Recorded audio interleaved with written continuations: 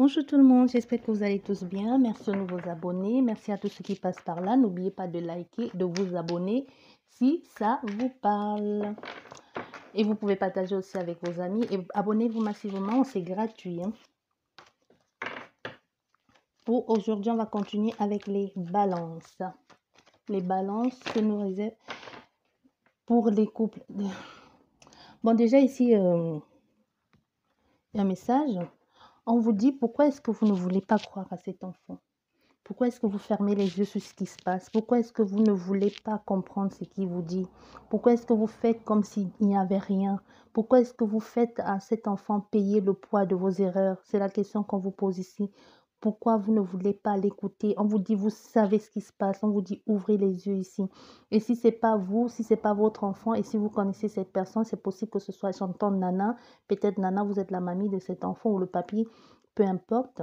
Mais on vous dit, s'il y a un enfant ici que récemment vous avez remarqué ou même maintenant, quand vous parlez de cet enfant, vous demandez, mais qu'est-ce qui se passe? Il était si joyeux, il était si gentil, pourquoi est-ce qu'il est devenu si méchant ou si renfermé sur lui-même?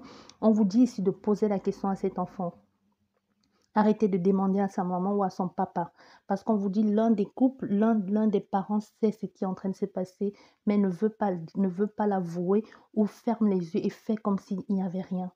On vous dit ici, au lieu de poser la question, demandez directement à cet enfant. Il y a un enfant ici qui est en souffrance. Et on vous dit ici, si vous pensez que les structures sont fermées, on vous dit non, il y a des personnes qui peuvent vous accueillir et vous héberger.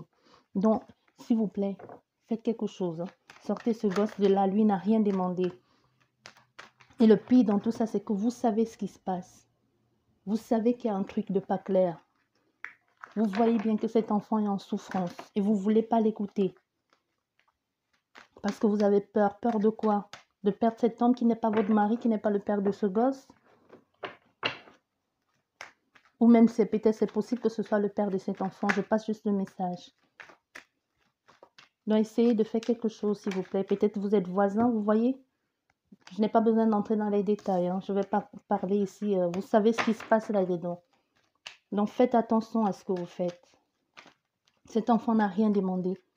Il ne peut pas payer pour les conséquences des adultes. Ou vous ne pouvez pas offrir l'enfant pour avoir l'hébergement ou je ne sais pas ce que vous foutez là-bas. Désolée. Non, ça m'énerve ça. Mais bon, on a dit de plus donner mon avis. On va regarder pour les balances pour le mois prochain. Le couple. J'en perds même mes mots. Le couple pour les balances. Mois prochain. Balance, mois prochain. Balance. On va faire la coupe. Balance, mois prochain. Ça prend du temps, ce que vous avez mis, soit vous mettez un truc ça prend du temps à arriver, ou vous prenez trop de temps à mettre cette chose en place, ou à parler, ou à faire ce qu'il faut. Bon, balance, on va regarder ce que les cartes veulent bien nous dire. Pour le couple. Présent, futur. Ces deux cartes, le résultat futur ici et le résultat final. On va regarder, on va retourner, changement. Bon, ici pour les balances, très actuellement concernant votre couple, vous êtes actuellement ici dans votre couple en plein changement ou en plein conversion ou mutation. Vous êtes en train de chercher à mettre peut-être des nouvelles bases en amour, de mettre fin à une crise qui prend trop de temps. Vous allez chercher à faire des dossiers pour pouvoir évoluer ou sortir de là. Donc, à vous de savoir dans quel contexte vous vous trouvez ici, parce qu'on a des personnes ici qui sont en train justement de mettre en place pour pouvoir légaliser ici un couple, pour pouvoir prouver à l'autre que oui, je tiens à toi, je veux m'installer avec toi. On va faire ce qu'il faut pour pouvoir mettre en place un concubinage, quelque chose de légal auprès de la commune ou même déclarer notre amour auprès de nos familles respectives ou de complètement quitter une situation pour se mettre avec quelqu'un dans une autre vie de couple ici. Donc, à vous de savoir. Et par contre, il y a des personnes ici qui dans le couple, qui veulent plus, qui sont en train de faire le changement pour passer à autre chose.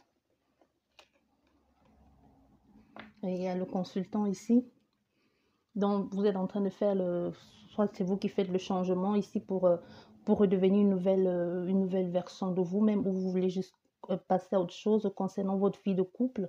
Il y a des personnes qui veulent le concrétiser ou des personnes qui veulent en sortir. Et le résultat de tout ça,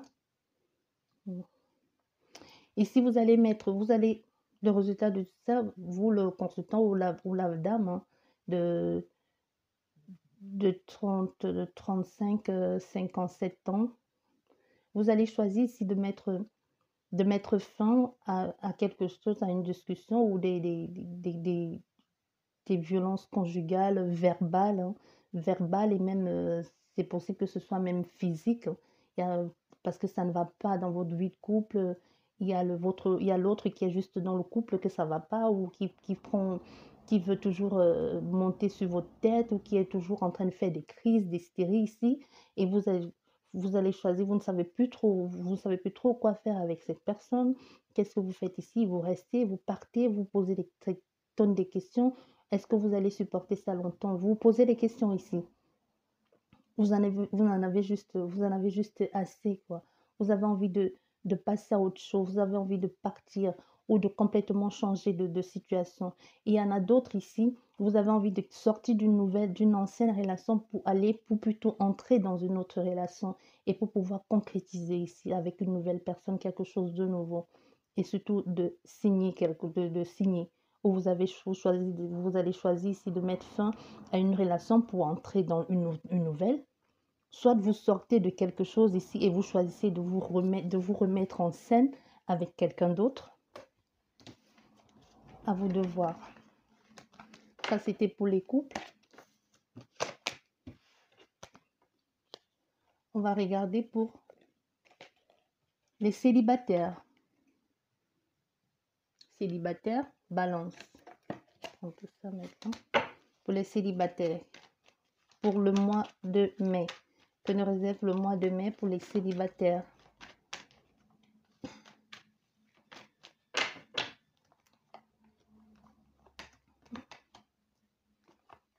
N'oubliez pas, c'est une guidance générale. Hein, ça ne peut pas parler à tout le monde.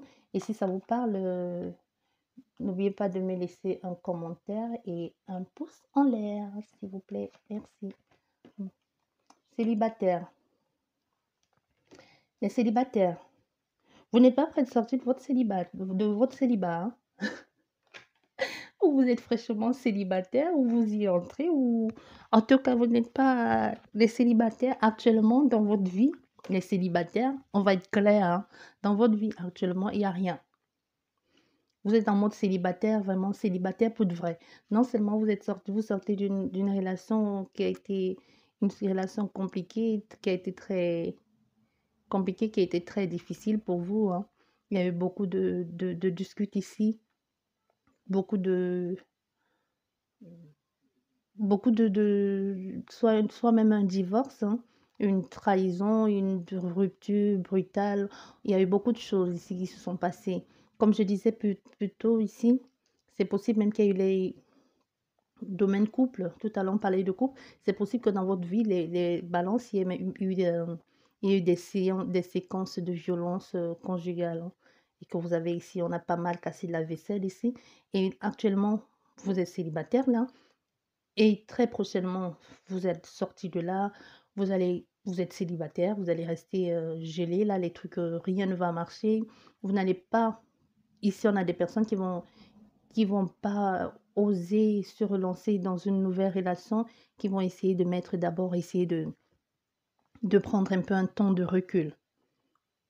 Prendre un temps de recul pour essayer de voir comment ils pourront faire des choses ou alors tout simplement, vous avez, ici on a des personnes qui ont l'impression d'avoir échoué. Vous avez ici l'impression d'avoir échoué, que vous n'avez pas su ici tenir bon dans ce couple, vous n'avez pas su garder cette personne dans votre vie. Mais on vous dit ici, c'est À quoi bon d'essayer? Et si vous êtes célibataire ici et que vous réessayez de parler avec cette personne, non seulement vous êtes cette personne, soit cette personne est froide ou c'est vous qui êtes froid ici.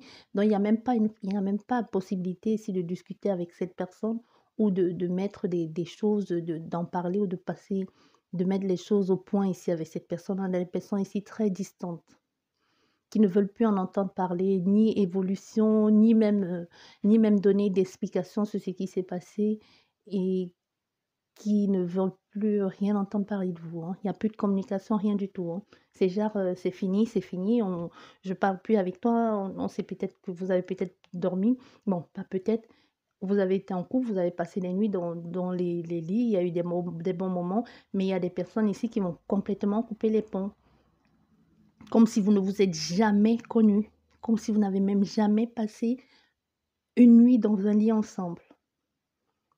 C'est vrai, c'est triste, mais on veut que vous malgré tout ça, même si c'est difficile, vous allez finir par sortir de là. Vous allez finir par sortir de là, vous allez vous relever petit à petit, vous allez prendre confiance en vous, vous allez essayer de mettre des choses au point dans votre vie déjà à vous, les célibataires, et vous allez essayer de prendre confiance en vous, de faire preuve de faire preuve de quoi? De rien du tout, ouais. Vous allez, on allait faire preuve. En fait, ici, ce que je peux vous dire, ce que je vois, c'est ça n'a pas été avec vous les célibataires, ici, ça n'a pas été facile et vous avez choisi de redonner une chance à cette personne. Vous avez choisi de donner une seconde chance à cette personne-là. Ici, on a des personnes qui ont choisi de se remettre ensemble, de refricoter ou d'essayer de reformer cette vie que vous avez peut-être connue auparavant, mais et ça ne va pas marcher du tout. Bien au contraire, vous aurez peut-être quand vous êtes sorti de là ou quand cette personne ne voulait plus vous parler ou quand c'est vous que ça, vous avez vu que ça n'allait pas, vous n'aurez pas dû y revenir. Parce que ici, on a des célibataires que vous allez faire ça. Vous êtes ici actuellement, hein, vous êtes là actuellement et vous allez passer par cette phase-là. Et ces deux, ça va donner ça. Vous allez essayer de vous donner une seconde chance ici. Et la seconde chance, ça va mener à rien parce que ça va pas marcher, ça va stagner ici. Ça va tomber à l'eau, votre seconde chance, ça va pas durer. Et au lieu de sortir de cette situation, ça va plutôt vous enfoncer. Donc ici, ça va plutôt vous enfoncer. N'oubliez pas que vous avez le choix de choisir et que vous êtes maître de votre destin. C'est une guidance. Donc je vous dis, c'est le présent, futur et ce qu'il en ressort de ces deux cartes-là, c'est ça. Donc si vous êtes ici actuellement et que prochainement vous allez arriver à ça ou que vous y êtes déjà, ne revenez plus. Continuez, allez refaire votre vie, refaites-vous une santé, faites-vous belle, mais soyez quelqu'un, la nouvelle version de vous-même, mais déjà avec vous-même. Parce que si vous retournez dans cette situation, vous retournez dans ce couple, parce qu'il y a des personnes ici, vous êtes célibataire, mais vous allez retourner dans ce couple et ça ne va pas fonctionner. Vous allez vous donner une seconde chance, mais le couple ne va pas marcher, ça va tomber à l'eau, ça va stagner ici. Bien au contraire, vous allez vous retrouver coincé ici dans quelque chose que vous n'aurez peut-être même pas dû essayer. Hmm. Non seulement cette personne vous empêche d'avancer, cette personne vous empêche de vous épanouir, ou c'est vous-même qui vous sentez emprisonné dans tout ça, qui vous emprisonnez tout seul alors que cette personne ne veut plus avoir affaire à vous, mais vous le courez après ici. Je vois des personnes qui carrément arrêtent les molaires de quelqu'un, d'un homme ici, ou d'une femme, ou tu dis: «Tu ne pars pas, tu restes ici avec moi, je ne veux pas que tu me laisses». Oui, il y a des personnes ici. Mais au contraire, au lieu d'en sortir, vous êtes en train de vous enfoncer plus. C'est ce qu'on vous dit, vous êtes en train de vous enfoncer, vous êtes encore en train de tomber plus bas que vous ne l'étiez déjà. Vous êtes en train de faire c'est une relation qui ne va marcher, qui ne va mener nulle part. Non seulement il y a cette instabilité dans votre vie, des difficultés, il y a beaucoup trop d'obstacles. Il y a trop de revirements de situation ici, trop de perturbations, trop d'irrégularités ici. Il y a même ici des problèmes de santé, hein. Il y a des problèmes de santé ici qui vont survenir, de célibataires. C'est ce qui se passe ici. Et vous allez vous retrouver ici en train de vous terrer chez vous, en train de vous cacher ici, soit en train de vous cacher parce que vous cachez les bleus ici, hein, où cette personne va, où vous allez vous retrouver complètement renfermé sur vous-même, en train de quémander carrément ici même l'amour et en train de vivre dans une situation qui ne vous convient plus, en train de vivre avec quelqu'un qui n'a plus votre temps, qui ne vous calcule plus et vous vivez peut-être avec quelqu'un qui vous enferme là et qui va dehors faire sa vie et pendant ce temps, vous êtes en train de vous terrer là comme je sais pas quoi, comme un rat, en train de vous tuer ici à petit feu. Vous ne faites rien ici, vous ne pouvez même pas bouger. Soit pourquoi? Vous restez là pourquoi? À cause des finances? Vous avez un intérêt financier en commun? Vous avez des placements financiers que vous avez fait ensemble et vous n'avez pas envie de partir parce que vous dites si vous partez, vous perdez tout ça. Mais vous restez là. Si vous êtes ici dans un couple, parce que moi ici je vois des personnes qui sont en couple avec quelqu'un, mais que vous êtes en couple, mais vous êtes célibataire. Vous êtes en couple, mais l'autre ne vous calcule même plus. Peut-être ici même, vous faites chambre à part. Ici, on a même des personnes ici qui peuvent même encore... hein, qui peuvent même encore vous téléphoner et quand vous appelez cette personne et que la personne vous dit eh, fiche-moi la paix, je suis avec ma maîtresse ou je suis avec mon amant et vous êtes là terré chez vous, vous attendez que l'autre revienne, vous êtes placé là comme un pot de fleurs parce qu'il sait que il va revenir, vous serez toujours là, que vous n'allez pas bouger. On sait ici que si on ne vous parle pas, on ne vous parle pas, on vous piétine, vous n'existez même pas ici à rien, on ne vous touche même pas, on sait que vous êtes là, vous allez supplier. Et ça vous enfonce de plus en plus. Au lieu d'évoluer, d'avancer, vous enfoncez encore plus, encore plus. Pourquoi? À cause de quoi? Les enfants? L'argent?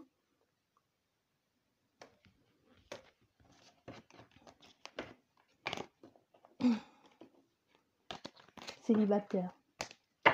On va regarder pour travail. Le travail pour les balances. Travail, balance. Pour le mois, il y a les cartes qui sont tombées, on va les garder.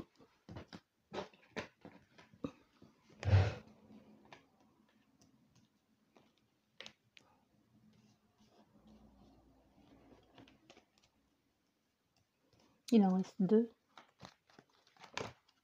Ok, tombé là. Voilà.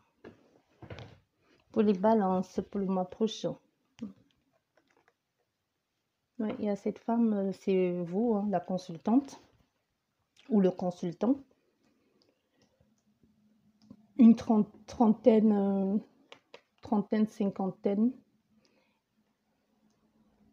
Mais ici, vous, la consultante, vous avez ici dans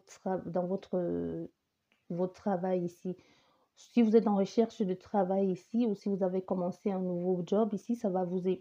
C'est quelque chose qui vous plaît beaucoup. Hein. C'est un travail que soit vous allez retrouver enfin, soit enfin vous allez retourner travailler, soit enfin on va vous appeler ici pour le travail. Donc il y aura un aboutissement ici à votre recherche de travail ou à ce que vous avez mis en place concernant votre business. Donc les choses ici vont se mettre en place. Vous aurez un travail certainement agréable et plaisant qui vous plaît, qui vous apporte beaucoup de richesse, pas que richesse matérielle, hein, donc avec des échanges, vous rencontrez d'autres personnes. C'est ici, je vais même dire ici que c'est aussi un travail qui vous aide aussi vous-même à vous reconstruire et qui vous aide avoir même certaines bases dans la vie. Donc, soit vous allez commencer à travailler ici dans un milieu que vous ne courtoyez pas ou que vous n'aurez jamais, ou vous allez vous mettre à courtoyer des personnes dans votre lieu de service que vous n'aurez jamais espéré courtoyer. Et ces personnes vont vous apprendre, ou vous allez apprendre de ces personnes certaines choses de la vie, vous allez courtoyer un certain standing que vous n'aurez pas courtoyé sans ce travail. Bon. C'est quelque chose qui va vous apprendre aussi à vous mettre de l'avant ou à prendre conscience ou à prendre confiance en vous. Des choses qui vont, un peu comme si vous allez vous reconstruire vous-même à partir de ce travail. Travail.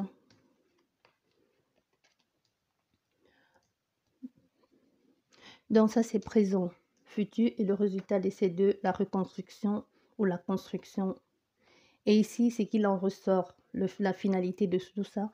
Vous allez devoir faire un déplacement ou c'est le travail ou c'est un travail que vous allez faire, mais qui va vous permettre qui va vous donner l'opportunité de souvent vous déplacer très souvent ou de rencontrer d'autres personnes, comme je disais tout à l'heure, de fréquenter d'autres milieux ou de vous aider à vous sentir utile.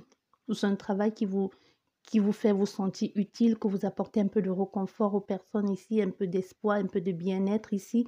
Soit vous faites dans ce travail-là, vous travaillez dans un domaine de voyance ou d'ésotérisme aussi. C'est possible ici, hein, que vous êtes soit dans le magnétisme et que vous faites du bien aux gens et que vous les apportez un peu de réconfort ou que vous les soulagez un peu ici, tout simplement. Que vous êtes un peu leur soleil ici. Soit ici vous faites un travail qui est en lien avec la bourse ou la banque, hein. Oui, soit vous êtes ici, vous êtes un banquier, ou soit vous travaillez à la loterie nationale, c'est possible aussi.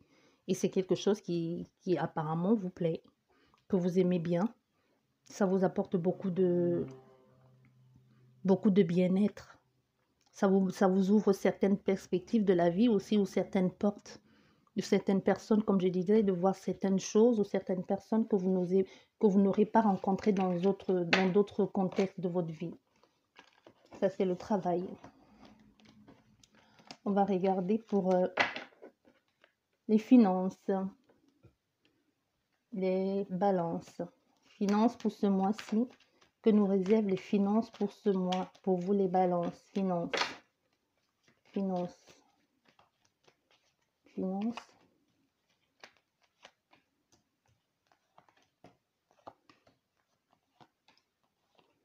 6 cartes. Finances.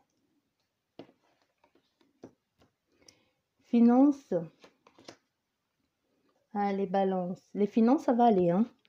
Les finances, vous allez trouver le juste milieu, hein, l'équilibre parfait ici, concernant vos finances ici, hein. Les affaires vont aller, les affaires vont être bien. Votre compte est au bon fixe ici. Vous-même, vous trouvez un certain équilibre dans votre vie. Les choses vont bien. Je vais dire financièrement, actuellement, pour vous, les balances, je dirais que vous êtes un peu comme dans une période de chance, quoi. Vous ferez pas mal de jeux au loto, hein, qui sait. Et ça va, vous allez justement, tout ça, domaine finance et de votre travail qui se porte très bien en ce moment, ça va vous permettre de faire certaines choses aussi, de faire certains déplacements, financièrement, de pouvoir mettre certaines choses en place, des choses que vous voyez, c'est exactement comme tout à l'heure, concernant le travail. Est-ce que je dois réinterpréter? Je pense que vous avez compris. Financièrement, les choses vont bien. Vous aidez les gens ici à se reconstruire. Vous aidez les gens ici à y voir plus clair. En même temps, vous reconstruisez. Donc ici, on a des personnes que vous aidez les autres et en même temps, vous vous aidez. Je ne sais pas si vous comprenez. Comme quand vous sentez bien d'avoir apporté un peu d'espoir et de joie à quelqu'un. Bon. Vous allez être vraiment la personne bien pour les autres. Vous allez être la personne qui arrive pile au bon moment quand quelqu'un a besoin de vous. Et même financièrement, c'est votre moment, hein. Vous êtes à fond dans ce que vous faites et les choses vont très bien financièrement pour vous. Vous êtes vraiment dans une période de votre vie financièrement et dans votre travail. Vous avez trouvé le juste équilibre, ce qui est bon pour vous, ce qu'il fallait faire. On va regarder pour le foyer. Le foyer, pour les balances. Foyer, que nous réserve le foyer pour vous. Les balances. Le foyer.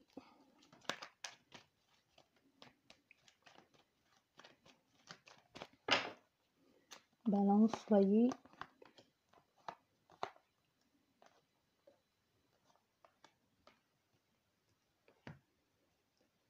Foyer pour les balances. Foyer, équilibre. On va retourner tout ça, hein. Et on va voir. Au fait, c'est les balances, tout se rejoint, hein. Tout à l'heure avec les célibataires aussi, tout se rejoint un peu. Ben, actuellement, vous êtes dans une sorte d'équilibre. Actuellement, je vais dire financièrement et votre travail, les choses vont très bien. Si vous travaillez ici avec votre compagnon ou si vous travaillez en famille ici avec votre mari, votre femme, les choses là, financièrement et dans votre travail aussi, ça va bien. Mais au niveau de votre foyer, Et au niveau de votre foyer, actuellement aussi, les choses vont bien. Vous vous entendez plutôt bien. Il y a plutôt de l'entente ici, et la bonne harmonie. Vous avez trouvé juste le juste milieu ici dans votre vie de couple. Mais je dirais, vous avez trouvé le juste milieu dans votre couple ici. On a des personnes ici vous êtes certainement en harmonie, que vous vous entendez bien dans la famille, vous communiquez, mais que sexuellement, il n'y a plus rien qui se passe. Donc, vous êtes là, vous parlez, vous discutez, vous parlez peut-être des enfants, vous parlez peut-être de qu'est-ce qu'on mange ce soir, vous parlez peut-être de comment va le boulot, vous riez au fait, vous êtes heureux. Non, mais c'est contraste ce que je dis, mais ici, vous êtes bien, vous êtes heureux, mais sexuellement, plus rien ne se passe. Il n'y a plus personne qui se touche ici. Vous vivez comme frère et sœur ici. Vous vivez comme frère et sœur. Mais pourtant, vous avez trouvé votre équilibre ici. Votre équilibre, votre bien-être à votre façon, mais c'est juste que en bas, c'est mort, quoi. C'est juste qu'en bas, il n'y a plus rien, il n'y a plus aucune activité. Il y a peut-être même l'étoile d'araignée là-bas, mais parce qu'il n'y a plus rien du tout qui va. Et ici, vous êtes justement en train de faire une sorte de repli sur vous-même, hein. Vous faites une sorte de repli sur vous-même. Ça, au fait, la liaison ici, on va dire, la liaison est stable, il y a une certaine harmonie, une certaine harmonie, une certaine évolution. Je ne sais pas, vous avez ici, comme je disais tout à l'heure, vous avez ici des intérêts communs. Comme je le disais, ça c'est sûr et certain. Vous allez peut-être vous travailler même ensemble ici. Même si vous ne travaillez pas ensemble, vous avez un compte commun ici. Au fait, vous avez une sorte ici de confort financier avec cette personne, que peut-être si cette personne, ensemble, vous faites beaucoup de choses. Donc, les choses se passent bien ici. Vous êtes un couple que vous entendez plutôt bien. Vous entendez plutôt bien ici. Mais de temps en temps, ça clash, ça va dans tous les sens. Il y a, de temps en temps, il y a quelqu'un ici qui fait tout pour étouffer l'autre, pour mettre l'autre à sa place. Genre, tais-toi, tu n'as rien à dire. Ou genre, il suffit d'un petit truc comme ça et c'est parti dans tous les sens, hein. C'est ce que je ressens ici. Donc, quelquefois, c'est ça. Il suffit d'un petit truc et ça part dans les claques, ça part dans les flashs, ça part dans les... Vous voyez ce couple vous voyez ces couples que de l'extérieur on envie, où on dit: «Oh, comment vous faites pour être aussi heureux? Comment vous faites pour vous entendre si bien?» Que de l'extérieur, c'est vraiment déjà complice. Déjà, ils font pas semblant, mais à l'intérieur, il suffit d'un petit mot de travers et ça part dans tous les sens, ou il suffit d'un commentaire mal placé et c'est parti, ou il suffit d'un truc qu'on n'a pas tu n'aurais pas dû dire et c'est parti une claque et puis c'est comme ça, hein. Et puis dehors, on fait genre, tout va bien, un petit bouquet de fleurs par-ci, un petit voyage par-là, ou alors même on ne vous calcule même plus, mais vous êtes toujours là parce il faut perpétuer la tradition ici de grand-père. Mon père, on a intérêt à être ensemble parce qu'on fait partie du même milieu social, ou qu'est-ce qu'on va faire si on se sépare à cause des enfants et tout ça et le blabla qui suit avec. On va regarder l'évolution. L'évolution. L'isolement. L'évolution pour les balances. Qu'est-ce qui va sortir de ça? L'évolution pour les balances. Évolution, balance. Évolution. Évolution. Évolution. Ça va pas, hein? Évolution, rien va évoluer. Ça stagne là, ça ne bouge pas. On se pose des questions. Qu'est-ce que j'ai ici? C'est ça? Vous posez des questions, qu'est-ce que j'ai loupé? Qu'est-ce que je n'ai pas bien fait? Qu'est-ce qui ne va pas? Qu'est-ce que je ne fais pas bien? Pourquoi est-ce que ça me tombe dessus? Pourquoi est-ce que ça ne marche pas? Pourquoi ça n'avance pas? Pourquoi je reste sur place? Je ne sais plus. J'en ai marre, mais je reste. Ça me rend malade, mais je suis là, je bouge pas, je reste, je suis bloquée, je suis là. Rien ne va, mais je suis là. C'est ça, au fait. C'est ici, c'est ça. Vous êtes ici comme ici, je dirais, vous êtes comme dans une sorte de tour d'ivoire, hein. Vous êtes malade, rien ne va, mais vous dites, si je pars de là, je fais quoi? Vous préférez rester dans votre tour d'ivoire ici. On va regarder ce qu'il en est. C'est ça. C'est exactement ça depuis le début de votre tirage, quand il s'agit des célibataires, des couples, et même un peu du foyer, c'est ça. Ici, il y a l'infidélité dans l'air. Et vous le savez qu'il y a l'infidélité. Mais en société, qu'est-ce que vous faites? Vous faites semblant. Il y a l'infidélité ici. Il y a quelqu'un ici qui ne se gêne même pas d'être infidèle dans le milieu professionnel, avec les amis. Hmm. Il y a ici ici dans les balances, voilà, les balances ici dans votre travail, soit lors des déplacements, soit lors des réunions d'affaires, soit lors de je ne sais pas trop quoi, même je dirais dans votre travail, je ne sais pas ce que vous faites ici comme boulot, mais dans le travail, il y a l'infidélité dans votre lieu de travail avec votre compagnon. Soit vous faites un genre de cercle ici. La vision que j'ai, c'est un peu comme vous ne travaillez pas dans un club d'échangistes, mais ici, c'est un peu genre comme c'est dans un club, et soit c'est votre mari, soit c'est vous qui êtes avec lui, et avec lui en même temps, un peu genre tout le monde soupçonne tout le monde d'aller avec tout le monde va avec tout le monde, un peu, je sais pas, c'est quoi que vous faites comme travail, mais vous avez l'air de bien vous amuser là-bas, hein. Hmm. Il y a pas peut-être relation sérieuse, il y a l'indépendance, ça dépend. Un jour ça va, un jour ça va pas, un jour vous êtes bien, un jour vous n'êtes pas bien, un jour c'est l'affront, un jour tout va bien, un jour c'est l'insécurité, un jour c'est la trahison, un jour c'est l'infidélité, mais le jour d'après, en société, vous êtes genre le couple le plus admirable, le plus envié. Hmm. Et si en plus il y a quelqu'un ici quand il fait la fête, il fait pas semblant, hein. Il y a quelqu'un qui s'en donne à cœur joie ici, concernant les abus de tabac, alcool. Au fait, quelqu'un qui aime bien, qui dit j'aime profiter la vie, mais qui ne fait pas qu'en profiter, quoi, qui en fait un peu trop. Ici, il y a trop de l'évolution. Vous allez rester là, mais ça ne va pas, hein, l'évolution. Vous allez en prendre plein, là, vous allez en prendre plein ici, hein. Il y aura toujours des claques. Il y aura toujours de tais-toi, assieds-toi là, tu n'as rien à dire, ça va continuer. Il n'y a pas d'évolution, vous ne sortez pas de là. Au contraire, un jour c'est bon, un jour ça va pas. Un jour on vous dit bonjour, un jour on vous dit pourquoi tu m'appelles? Il y a des personnes ici même que je pense que vous savez même qui est la maîtresse ou l'amant de votre compagnon, mais vous ne pouvez pas vous permettre d'ouvrir la bouche ici. On a des personnes ici que quand vous en dites trop, vous vous en prenez une, hein.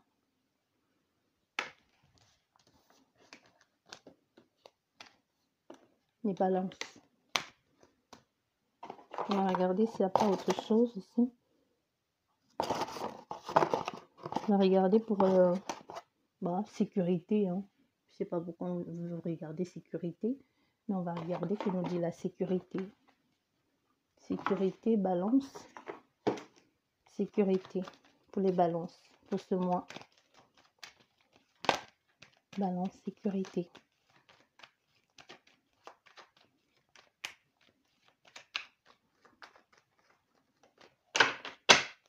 Sécurité.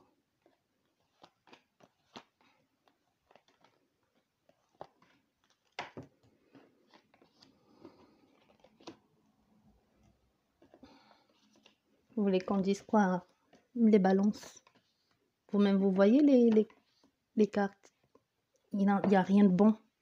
Sécurité ici. On a l'infidélité. L'infidélité, vous allez finir au tribunal avec ça. Et au tribunal, même la personne ne va pas vouloir, même au tribunal, elle ne va pas vous lâcher, hein. Elle va vous accuser de tous les maux. De tous les mots ici, de tous les noms, vous traiter de tous les noms, de tous les... Et de tout. Va tout faire pour tirer va tout faire pour tirer l'avantage, pour mener, pour avoir l'avantage sur vous. Il y a un procès ici qui va se tenir et ça risque d'être défavorable, hein. Il y aura beaucoup trop de pics ici. Et vous allez, ça va être fini, ça va finir ici. Il va falloir sortir de là parce que plus rien ne marche ici. Vous êtes ici en train de vous raccrocher à quelque chose qui est déjà foutu, qui est fini. Il n'y a plus rien à en tirer. Et en plus, les choses ne vont pas. Vous allez vous rendez malade ici. Plus rien ne va. Vous êtes en train de cultiver quoi? Ça ne va pas. Même si vous sortez de ce divorce et qu'on vous dépouille et que vous vous retrouvez sans rien, c'est pas grave. On vous demande de recommencer. Partez à nouveau. Allez vers de nouvelles choses ou vous y êtes déjà. Soit vous y êtes déjà, soit vous allez y arriver très prochainement à ce renouveau et que vous sortez à peine de l'eau. Je dirais, si vous n'y êtes pas, ça va être pour 2021, au printemps prochain, que vous allez commencer à vous sentir vous-même, à prendre le pouvoir sur votre propre vie, tant que vous allez sortir de là. Parce que si vous ne sortez pas de là, si vous ne passez pas par ce procès ou si vous ne sortez pas de cette situation, vous n'allez pas arriver là. Hein. Donc, vous allez sortir de là, vous allez passer par des étapes et des périodes difficiles parce qu'il va falloir vous reconstruire. Et ça, c'est normal. Ce n'est jamais facile de se reconstruire ou de recommencer quand on est seul et quand on a des blessures ou quand rien n'aboutit. Ou quand cette personne, si c'est quelqu'un de puissant ici qui va vous mettre des bâtons dans les roues, ou vos amis que vous avez en commun vont vous tourner le dos ici. Parce que vous n'aurez plus les mêmes amis ou qui va tourner ça à son avantage ici. Vous allez vous retrouver seul. Il y a des personnes qui vont vous tourner le dos après ce procès. Peut-être même de lors de ce procès, vous allez tout perdre. Peut-être vous n'aurez même absolument rien. Mais on vous dit, même si vous perdez rien, même si vous sortez de là sans 1 euro, sans rien, sans maison, et peut-être même la garde des enfants, on va dire que vous n'en êtes pas capable, vous traitez de folle ici, on vous dit sortez de là et relevez-vous et redevenez une autre personne. Et quand vous allez reprendre confiance en vous, même s'il faut retourner au tribunal pour pouvoir récupérer peut-être la garde des enfants, ou pouvoir récupérer ce que vous avez investi dans l'entreprise familiale, ou si vous avez investi dans cette maison, mais d'abord sortir de là et d'abord prendre soin de vous et être plus forte pour ne plus retomber dans les mêmes travers de cette personne. J'espère que vous avez compris. Je vous dis merci beaucoup les balances. C'était pour vous, hein. Signe astrologique complet pour ce mois de mai. N'oubliez pas de liker, de vous abonner et de laisser un commentaire si ça vous parle. Au revoir.